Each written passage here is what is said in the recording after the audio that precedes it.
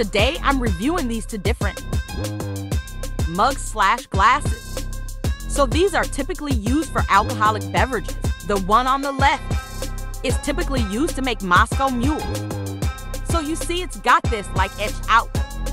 It's kind of a like beaded look, which is really nice cause you can feel it's like very textured and it's got a handle.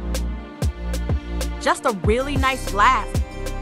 And then the one on your right is more for like hard alcohol, as well as mixed drinks.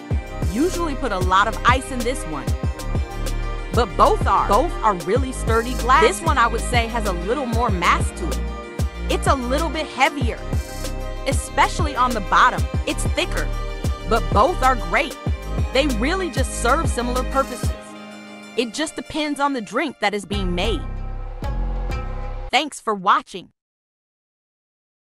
Don't forget to like and comment.